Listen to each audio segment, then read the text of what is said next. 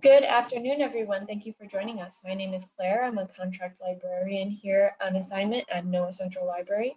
This seminar series is offered through the NOAA Central Library Seminar Program, which provides an educational forum for the presentation of ideas, research updates, and news in support of NOAA's mission.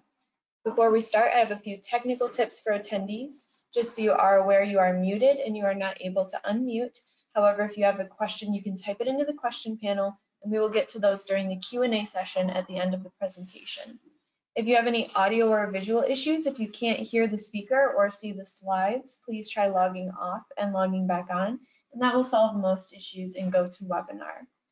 And just as a reminder, this is being recorded, so if you'd like to revisit this seminar or view previous seminars, you can find them on our YouTube channel. So now I'm going to turn it over to Jennifer, who is going to introduce our speakers. Hi, everyone. Thanks for joining us today for the webinar. I'm Jennifer Zhuang. I'm an economist with the Performance, Risks, and the Social Science Office. Today's webinar is the fourth part of the Economic Input-Output Modeling Seminar series that PRSSO is organizing. These seminars will provide opportunities for NOAA social scientists, policy analysts, and partners to learn about concepts, available models, best practice, and caveats of this topic for use in the ocean, coastal, and weather-related issues. There will be another seminar coming up tomorrow on the use of IO models by fisheries economists of NOAA. And if you are interested in the previous seminars, there are recordings uploaded on NOAA Library's YouTube channel. Today's webinar will review the REMI and the AECOM study on the economic impacts of sea level rise and coastal storms, and include a live demo of that illustrate how REMI model can focus the economic costs that could occur from failing to act to protect businesses from future coastal hazards. The speaker today is Dr. Peter Evangelakis. He is Vice President of Economics and Consulting at REMI. After joining REMI in 2017, he managed REMI's team of economists, contributes to economic modeling software development, serves as principal investigator on numerous projects, and he leads REMI's consulting practice from Washington, D.C. office. Prior to starting at REMI, Dr. Evangelakis taught undergraduate intermediate microeconomics as a lecturer at the University of Chicago.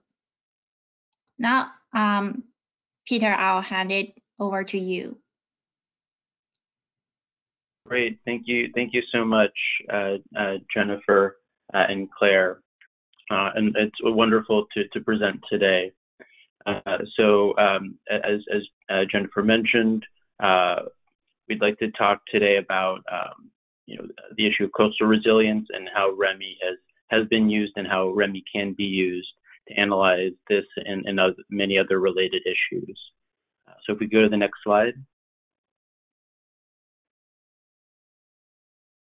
So just a brief roadmap. So I'll just provide some introduction to REMI. Just very briefly, we'll talk about, of course, defining resilience. I don't think I need to sell you too hard on the importance of resilience, but we'll talk a little bit about that. And then we'll get into the AECOM study. We'll look at an overview, and then we'll look at the methodology and the results.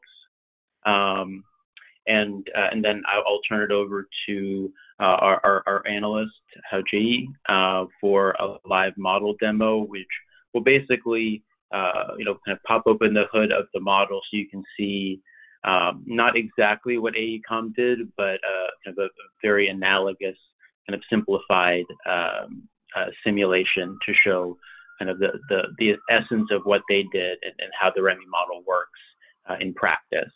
And then I'll make some concluding remarks and certainly happy to take questions. So next slide, please. So REMI has been around for over 40 years, and we've become the nation's leader in dynamic macroeconomic and policy modeling at the local, state, national levels. Our modeling software has been used all over the U.S. to analyze a wide variety of issues, of course, many related to resilience and natural disasters. And our goal is to improve public policy by, allowing for kind of simulation, understanding the impact of policy in our day-to-day lives. In a way, of course, we can't run experiments, but we feel that our model is very helpful in understanding the potential impacts of a wide variety of policies. Today we'll be talking about a number of resilience strategies that can be undertaken at the public and private sector levels. So next slide, please.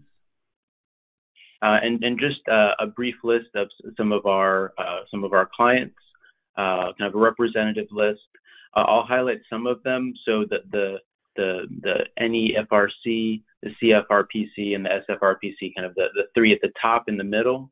Those are three of our Florida Regional Planning Commission clients, and a number of them, as well as Tampa Bay Regional Planning Commission and others, have been been kind of the vanguard of a lot of these coastal resilience issues, given the kind of existential nature of these issues to their regions.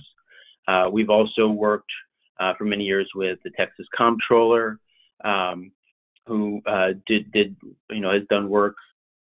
Oh, there we go. Has done work on, for example, Hurricane Harvey when that hit the Houston area several years ago, and understanding the economic impact of that disaster and recovery situation.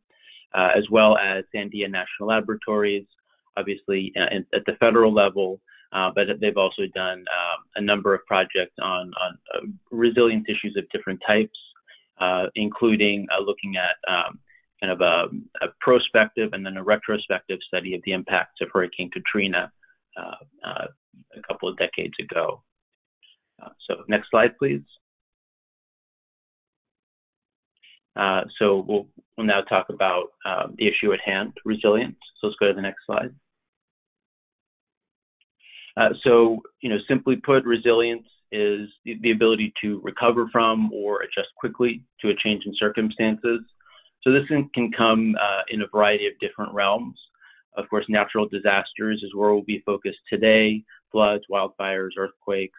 And again, we'll be narrowing in today on coastal resilience, but the same framework can be applied across the board here.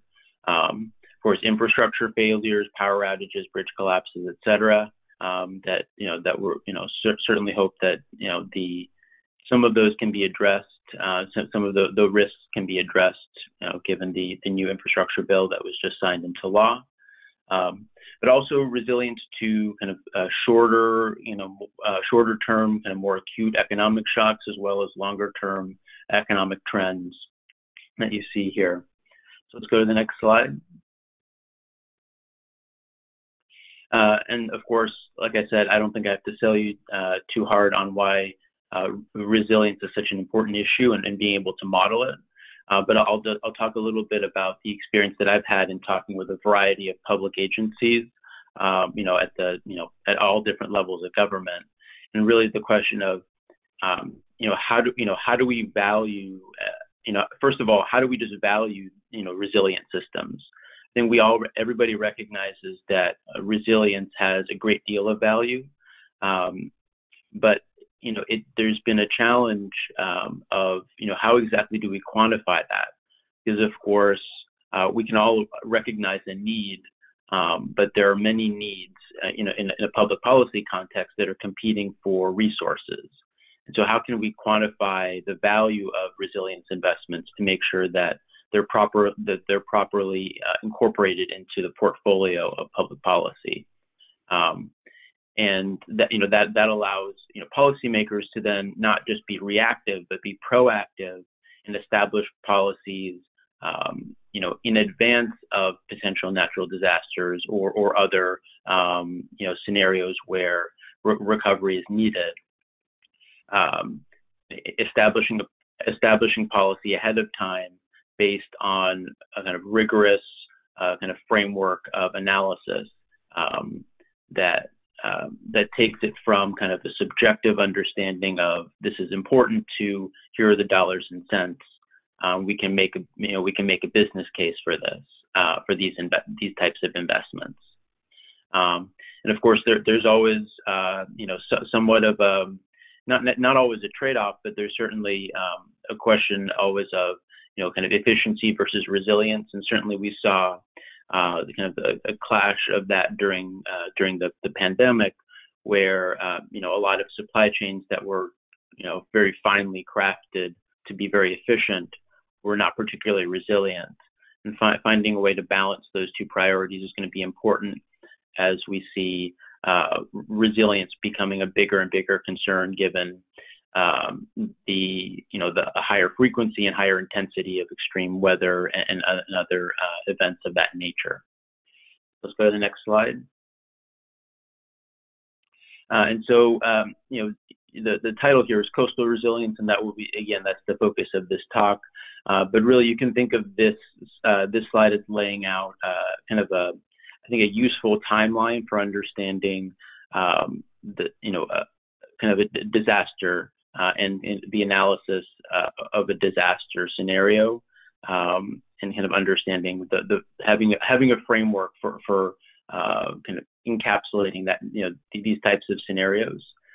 So I'll say it starts before the disaster happens. So we'll be talking about some physical resilience investments in this particular talk, but also, of course, having a plan and data and information to be prepared ahead of time is a crucial part of the resilience portfolio. And so that's the first piece is where is the economy, where is the community before the disaster, and how prepared are they if a disaster should strike. The next step here, of course, is when disaster strikes, whether that be something that's a little bit more predictable, like a hurricane that can be tracked, or whether it's something that's more abrupt and less predictable.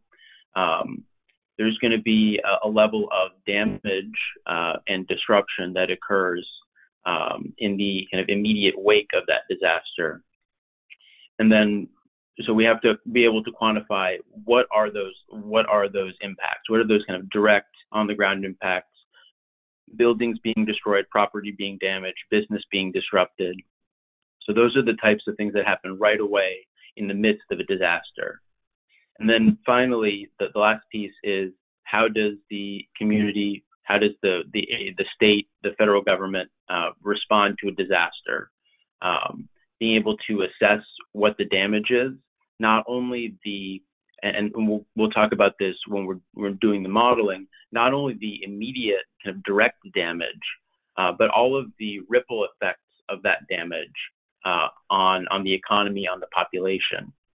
So being able to make those types of assessments and then making decisions based on that about how to distribute funds that may be made available for rebuilding, and then using, hopefully being able to use the data that comes out of the disaster to better plan for the next one, to be more resilient against, kind of future threats.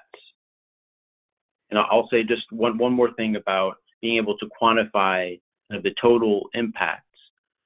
If you have businesses that are disrupted for a certain amount of time, that not only disrupts the revenue that they earn, their kind of economic footprint, but they may also rely on suppliers that may see demand fall for their services or goods.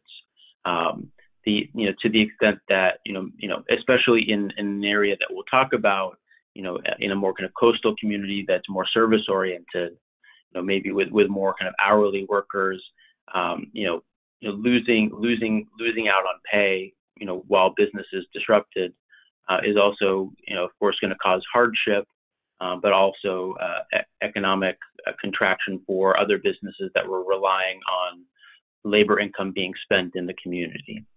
And so being able to look at that full picture of what is the total impact of the total potential impact of the damage from some kind of coastal disasters such as a hurricane, tsunami, etc., and being able to understand kind of the full value of resilience in protecting not only the direct damage but also the ripple effects of that damage. Let's go to the next slide. So now we'll talk a little bit about the AECOM study specifically. Next slide. Thank you. So the goal of the study is twofold. So they wanted to understand, what are the economic effects of kind of future climate conditions. So in particular, more severe storms and sea level rise. And having an understanding on its own, it has some value, but of course it's really meant to inform decisions about how local, state, federal governments can intervene, how businesses can respond. And so really, again, that having that kind of information, being able to kind of produce that kind of systematic information about what are the impacts of these types of climate events, and will allow for planning to take place and hopefully mitigation, of the risks that are faced by these communities. So you can see here the different questions that are being asked. So what are the impacts of sea level rise and coastal storms, on commercial properties? Crucially, how will some of the different response, and we'll look at a few different response scenarios. How communities and businesses respond affect the magnitude of the damage? And here we'll look at that both for the local, the local county in Broward County and Dania Beach, as well as for the rest of the state. Of course, the economy is all interconnected. So even kind of when we're looking at the rest of the state or the rest of the country, there are important linkages between all of the regions of the country where. One second.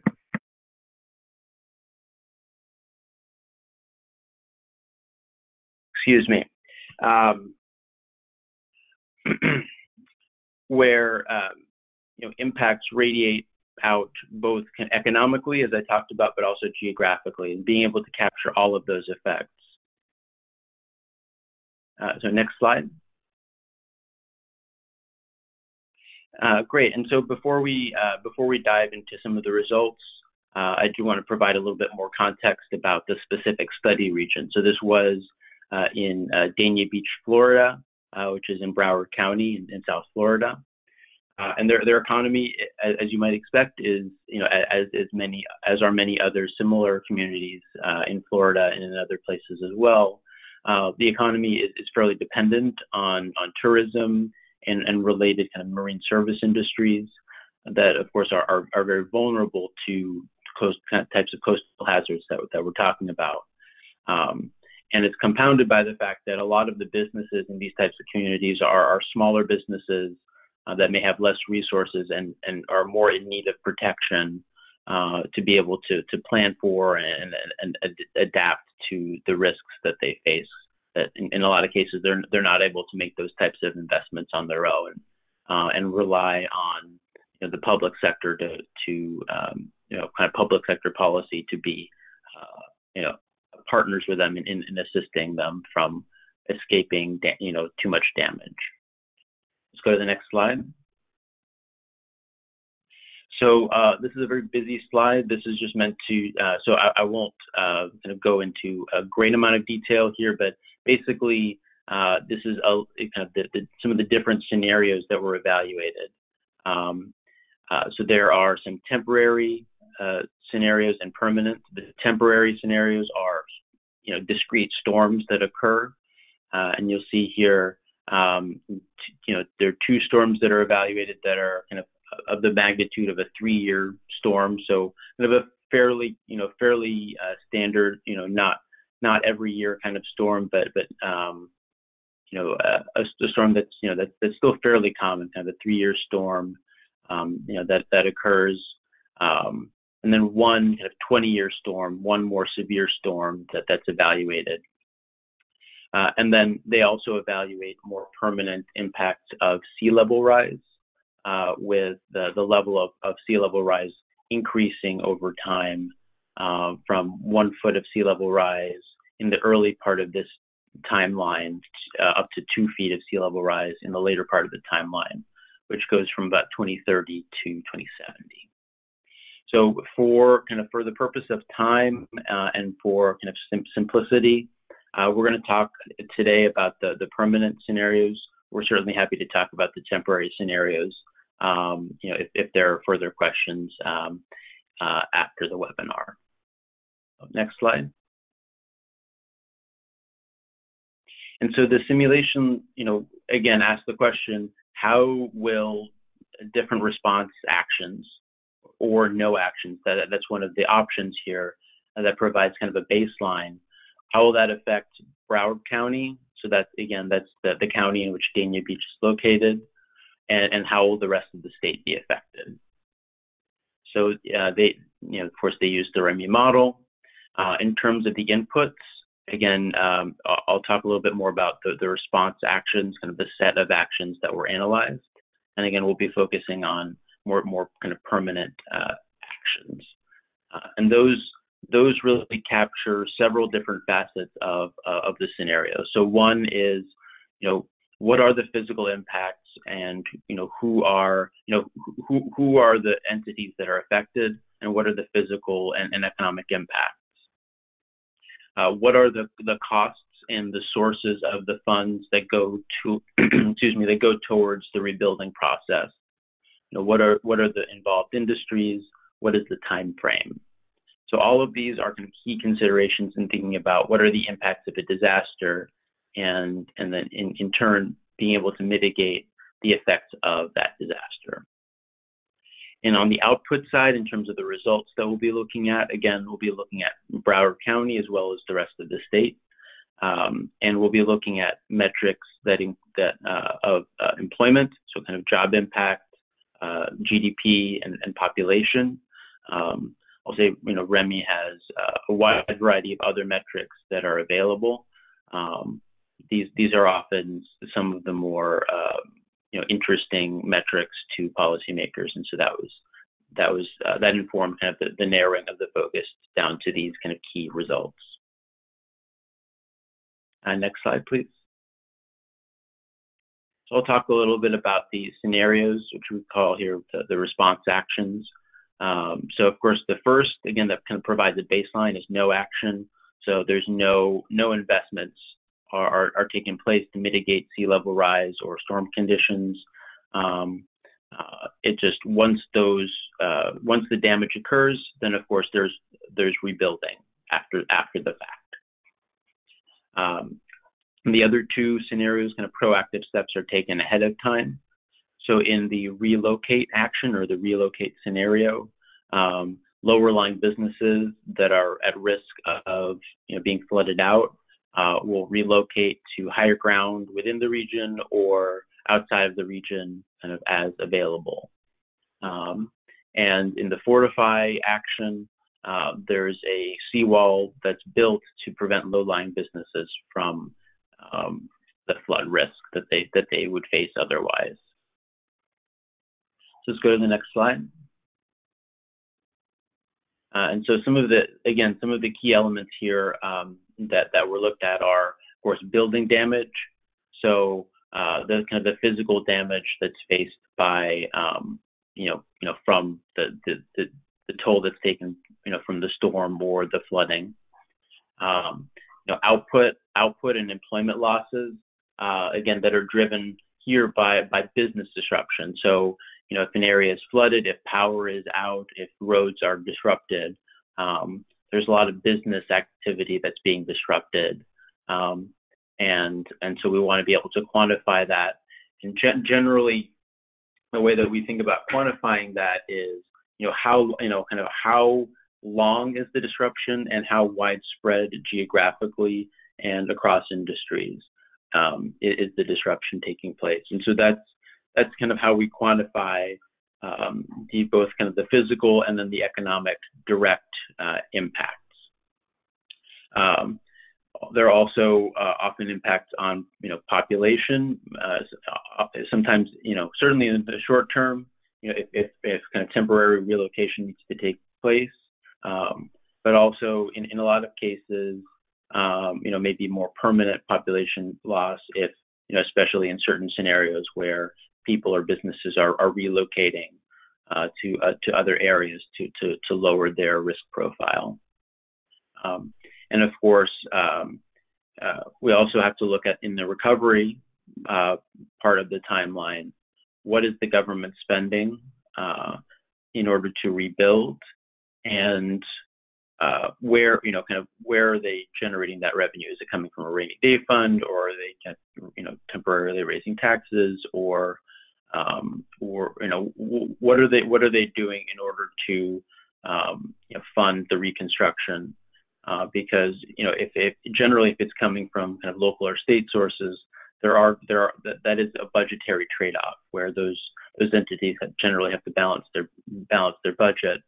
So if they're spending more, they have to raise more revenue or cut elsewhere to make that work, and so that will have its own economic impacts. So let's go to the next slide. So I won't spend too much time on this, but I thought since this is kind of a REMI-focused webinar that I would essentially this is kind of provide a sense of what the model structure is, and I'll talk a little bit about how that kind of what areas are highlighted in this type of analysis.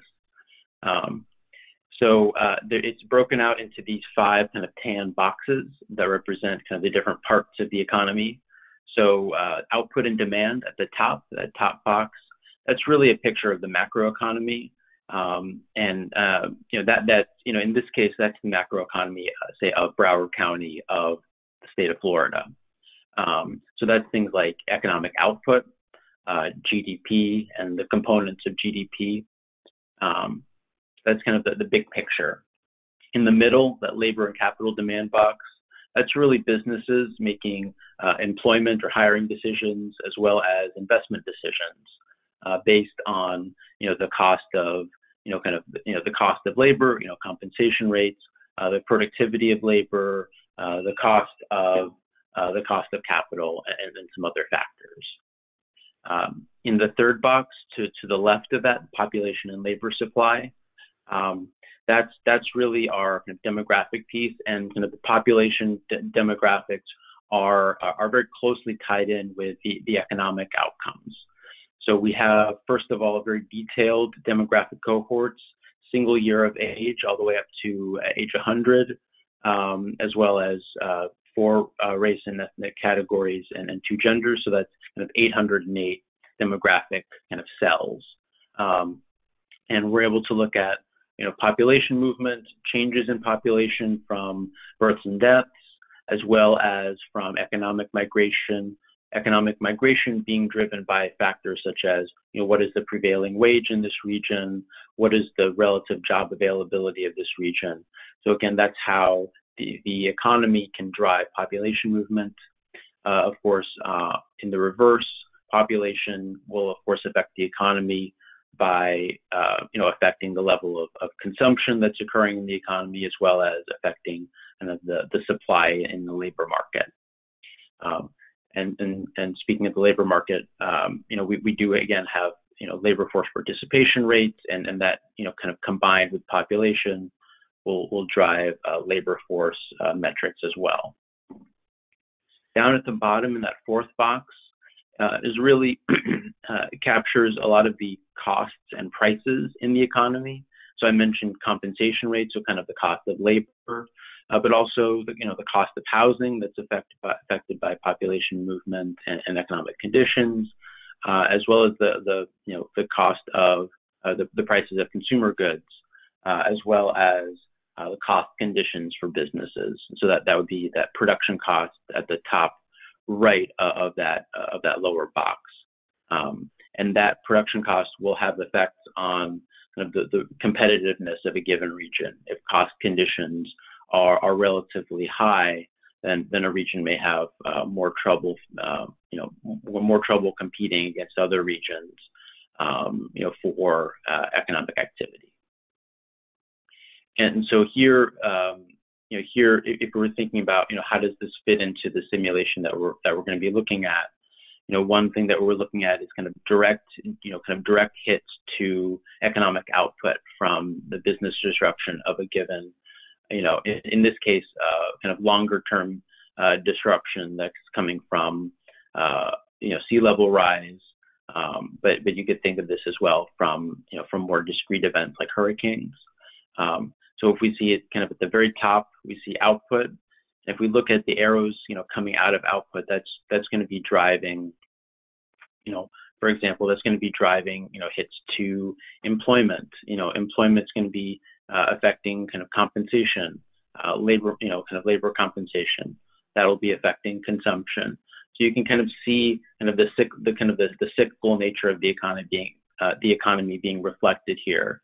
And so shocking, for example, output or the stock of kind of physical capital in the economy, having kind of reverberations throughout the economy. Let's go to the next slide. So let's take a look at the results.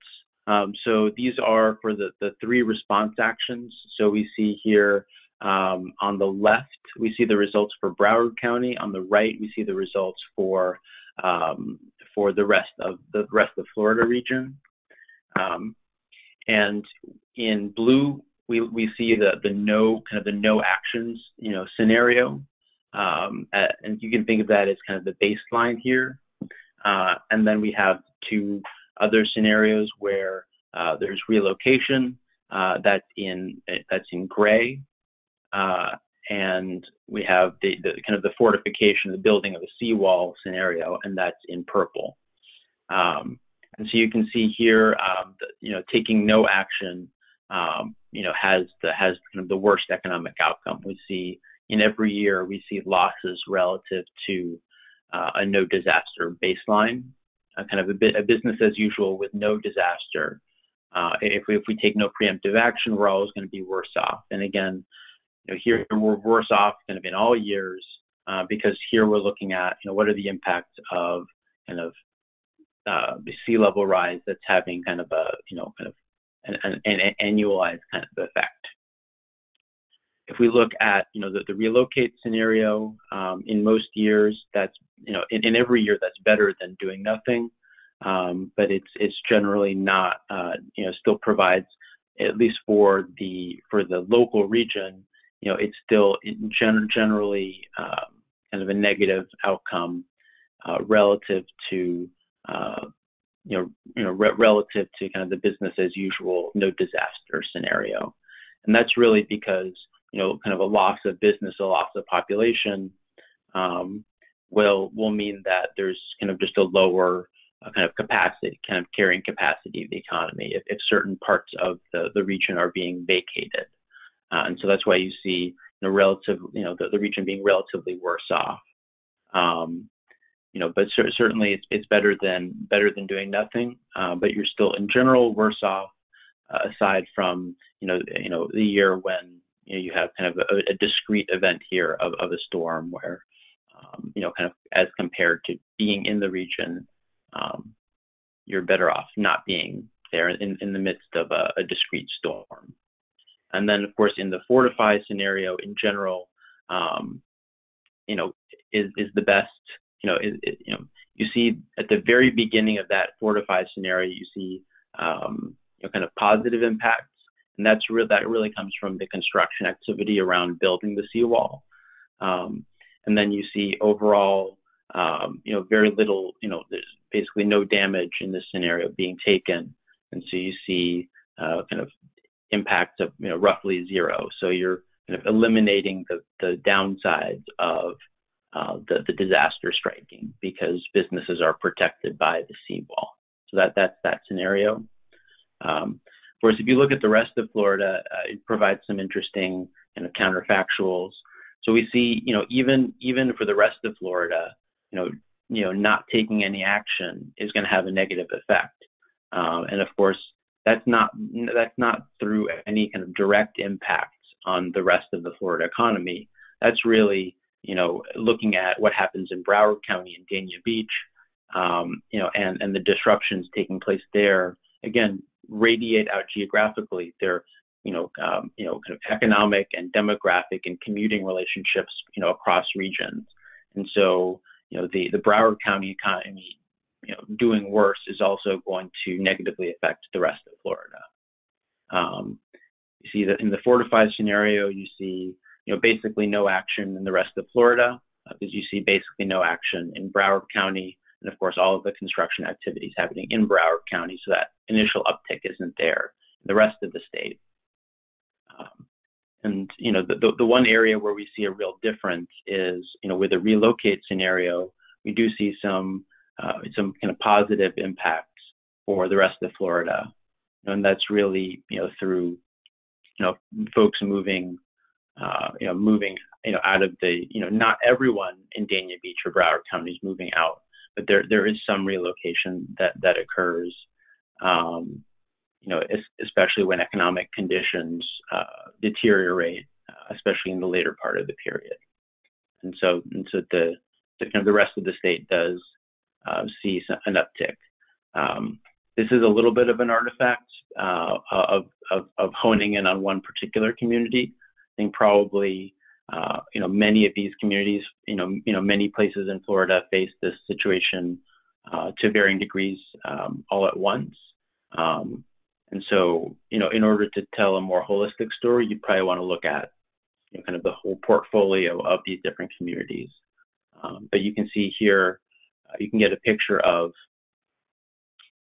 evaluating different scenarios against each other and seeing what are the impacts of these different scenarios in order to be able to kind of really capture, what is the best strategy. So let's go to the next slide. So coming out of this study, AECOM, made a number of recommendations. There's a lot here, and I believe the slides will be posted later, so I won't get too into detail here. But the ways are what you would expect. Kind of prioritizing investments,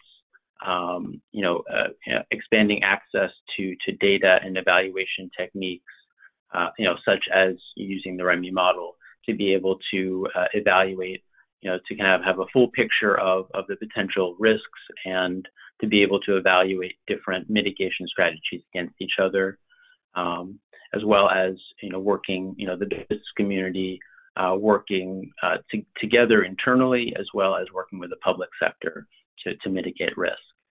Let's go to the next slide. So now we'll talk a little bit about the REMI model itself, and we'll go into a live demo. So the REMI model that's most appropriate for our purposes here in talking about coastal resilience is our E3+ model, which stands for Energy, Environment, and the Economy. And you can just see here kind of the schematic on the right-hand side of the screen, where we can capture in one framework the interrelationships between these three areas. So of course, in terms of the economy and the environment, what are the long-term economic impacts of environmental regulations, or on the flip side of environmental damage, like we're talking about today. Between the economy and the energy markets, what are the economic impacts of changes in energy markets? How did energy choices impact the environment? So, in all of these areas, we're able to capture the answers to a lot of these questions in this framework. In the context of this talk, kind of the link between the economy and the environment is most directly related, but of course, the energy sector is intimately related with how the environment evolves over time. Next slide. And so really to kind of drive this home, E3+ allows you to do a variety of things. So you can evaluate again, the effectiveness of these different disaster recovery and mitigation plans. You're able to kind of use that information to design policy, and then kind of evaluate different policy options against each other, and provide kind of easily digestible results to key decision makers to operationalize the policy options, because that's always a challenge, is being able to effectively communicate what the needs are in a way it's very clear, and so we're able to do that as well. Let's go to the next slide. So now I'm going to turn it over to Hao-Jie, who's been running the slide deck so far.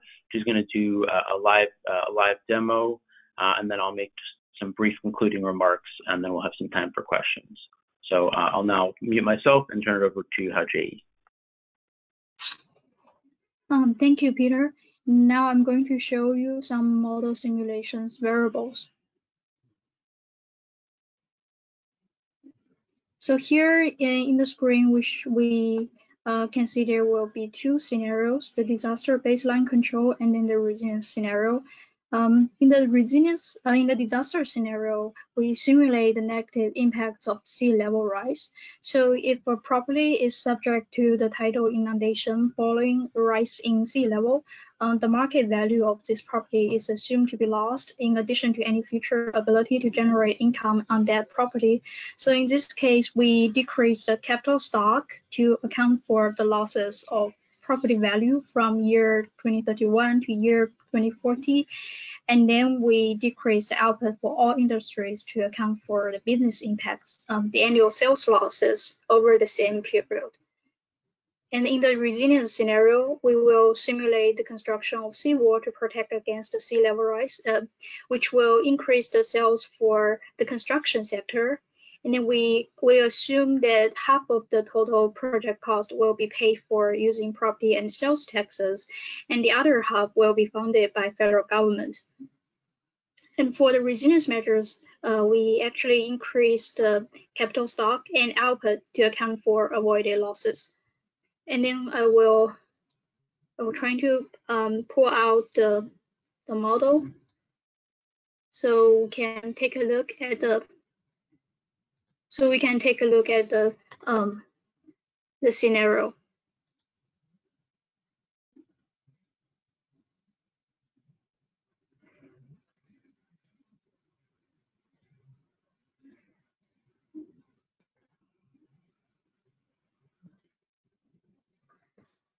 So now we are looking at our E3 Plus product interface, and so you may know, like, this model is actually a national model and it contains of 8 BA major regions, and we can actually view all the regions. We can actually view all the regions from the regional profile here.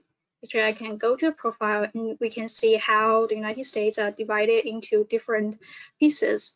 So here we're doing 8 BA regions. We can also do county level and also sub-county level.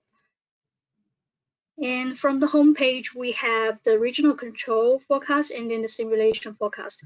The regional control forecast serves as our baseline, and it's our baseline, and then we are create a new regional simulation that will be compared to the baseline control to answer all types of what-if questions.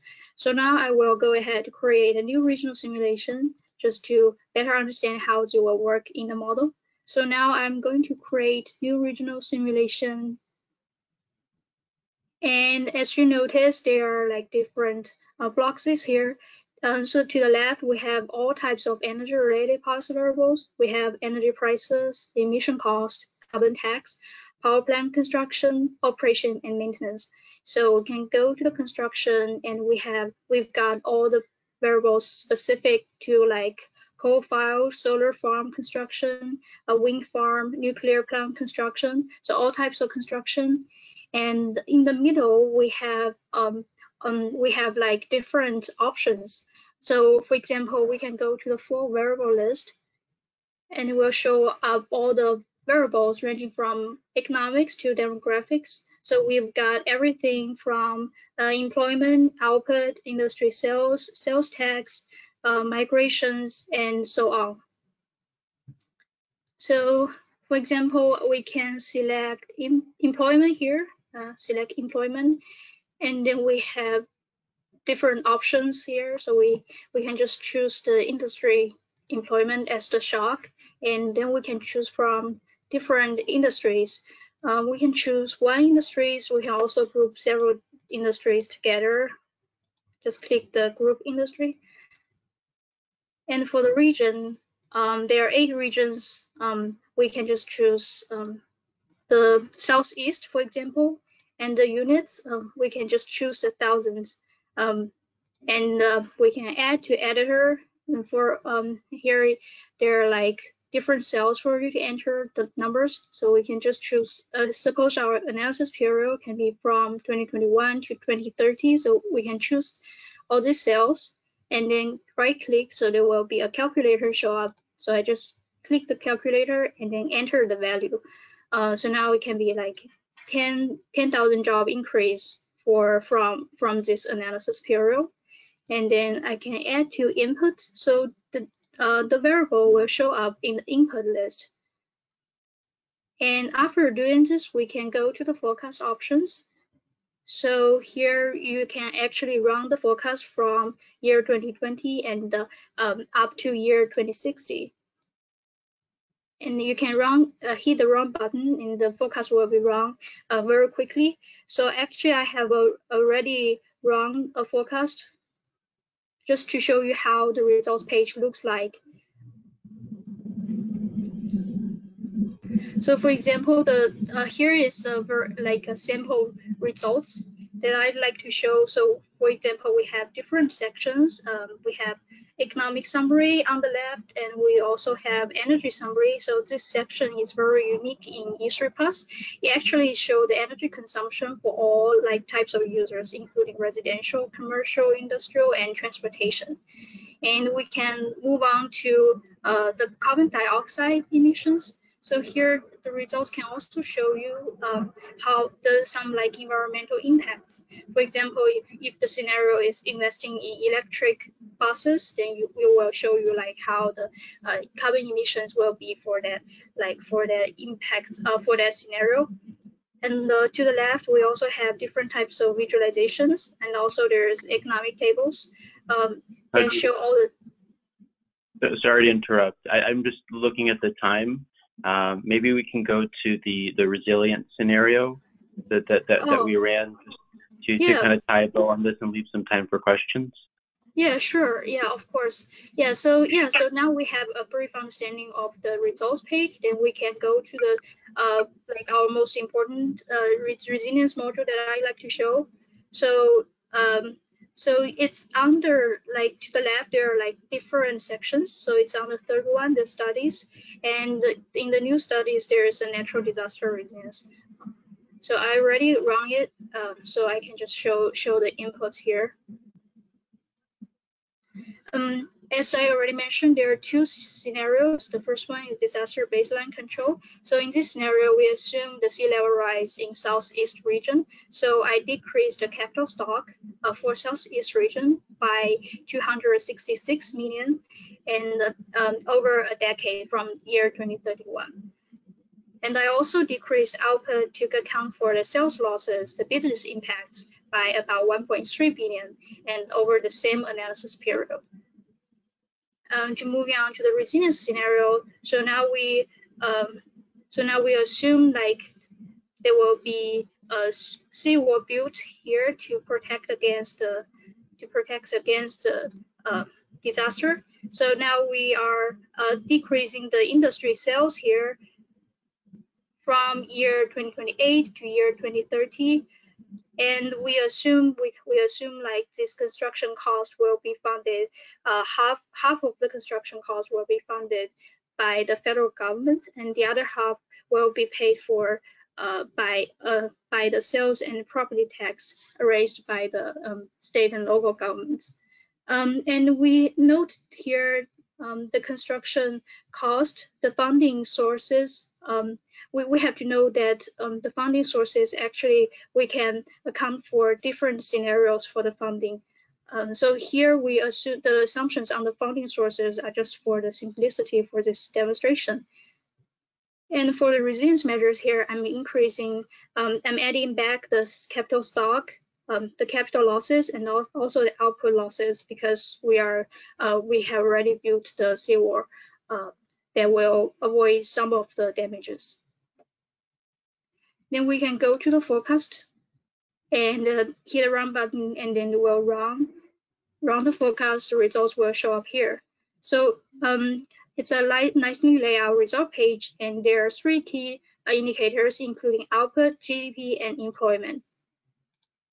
So in the output page, we see like the total, like there are like 4 blocks in the bottom. So the red blocks show the total maximum loss potential, which is 26 billion. And the actual loss in resilience scenario, it's like 9 billion. So we are avoiding 17 billion losses here. And this section actually have a built-in calculation on the resilience loss reduction potential, which is about like 64%.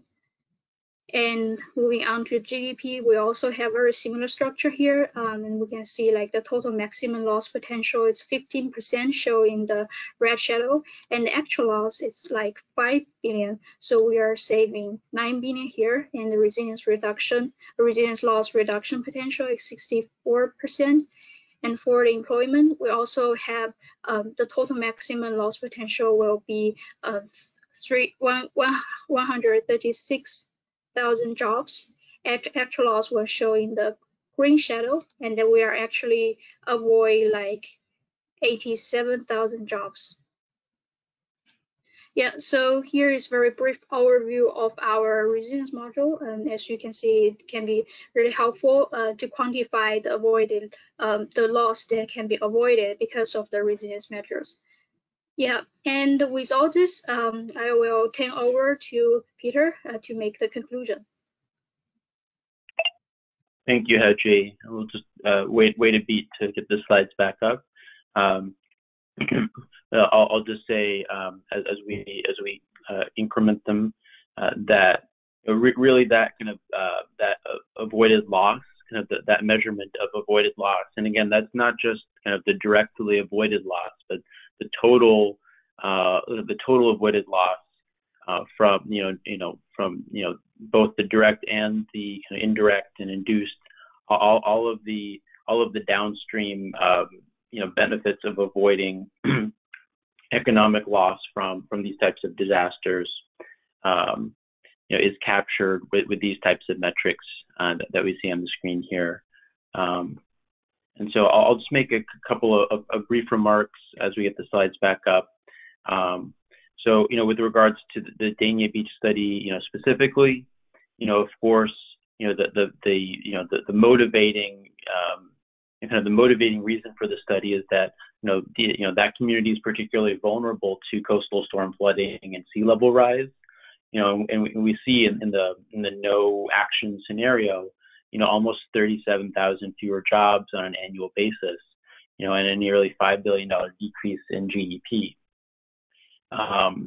Whereas if we look at for example, if we look at the seawall building scenario, we find actually some small kind of positive impacts. And by the way, Haji, if we can get the slides back up and just increment them. Thank you. We see here, actually some increases in employment, where basically a lot of that is carried by some of the initial construction activity, and then the kind of complete or near complete mitigation of losses. And as we talked about, in the relocation scenario, actually the rest of Florida to see some kind of gains, especially in population and some other metrics. And really the bigger picture here is that resilience investment, not just in Dania Beach, but all over the country, and whether it's coastal resilience or resilience from any other types of disasters, is very important to be able to protect, you know, those communities, and to be able to sustain economic growth as these phenomena get more frequent and more intense and pose greater risks. Sometimes, you know, just disruptions, but in some cases more existential risks as well. And you know, as regions, you know, face more existential risks, you know, those are more, you know, those also pose kind of longer term, you know, impact on kind of this, you know, kind of the carrying capacity of the economy. And having a tool like E3+ to be able to really kind of very straightforwardly quantify the overall benefits of resilience investments. You know, that's really the language of policymakers is dollars and cents. If you can put a number on it, you know, then you can make a kind of a strong argument for proactive policy, and hopefully in the process reduce, you know, the systemic risk to the economy, and create you know, opportunities for, you know, for mitigating risk and kind of sustaining growth in the long term. So with that, I'll let's go to the final slide. I'll just land it there, and then apologies. So let's go. So just before we go to Q&A, I won't go over any of the specifics here, but this pricing for the E3+ model has been provided. We do have a version of the model that has a number of socioeconomic indicators, distributional impacts by, you know, employment by race, by gender, by income, by educational attainment, and a variety of other distributional metrics, or what we call SEI, or socioeconomic indicators. So we've provided pricing for the E3+ model with and without that module attached. And so that will be provided for everyone's reference. And so let's go to the final slide, and we can just take some, we can take any questions that have arisen. Thanks, Peter. We do have a couple of questions here. I know we're getting close to the time, so if anybody does have to leave right at 2, this will be up on YouTube tomorrow if you'd like to revisit this. So I'm going to go ahead and get to the questions here. Where did you get your environmental data for forecasting impacts? That's a good question. So, for you know, AECOM, I believe the study that was done was, you know, was more looking at some kind of general patterns that they were looking at, and kind of, looking at some kind of stylized scenarios for what you know, what the kind of climate conditions might look like. So you can see kind of, the kind of the timeline of the project, you know, where we had kind of storms, you know, kind of a decade apart, and looking at some different variations. They were kind of nice round numbers. So it was, you know, I believe, kind of looking at kind of general patterns and stylizing them a little bit to be able to look at a variety of different scenarios. So for a given project, you know, there is often kind of pre-modeling that happens, like, you know, what are the direct impacts of a given policy or of a given economic shock. And so, you know, oftentimes that'll come in the form of, you know, having an understanding of what's happening on the ground is very important. And then, you know, it's my job, it's the job of my team, in assisting users to, you know, translate that understanding of what's happening on the ground and any relevant data, turning that into model inputs. So, you know, in this case, you know, it was a little bit more stylized, but you know, we are able to incorporate, you know, pretty specific data as well in evaluating. Why don't we just, yeah, there we go. In evaluating, you know, in doing an analysis, you know, we're able to capture, you know, much more kind of specific data and process that in as well. So in this case, you know, not super detailed, but we can incorporate much more detailed environmental data for this type of a project. All right, and the next question, does the model have input-output data for regions outside of the US?